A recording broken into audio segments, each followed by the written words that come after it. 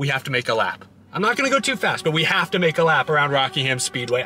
I'm working in the new asphalt. I'm trying to wear it out, you know, age it nicely. I'm helping. Let's do this. This is a rental car, so I'm gonna try to keep things nice and slow. Not gonna do anything too risky. Oh my gosh, it's already so banked before you even get to turn 1. All right, we are in the banking. Okay, we're going like, probably need to go a little faster, honestly, to make sure I don't slip. This is like caution speed. This feels really fast. Is this caution speed? Like how do they, when they're wiggling their tires back and forth, I'm not about to start swerving. This is 50 miles per hour. Okay, into turn 3.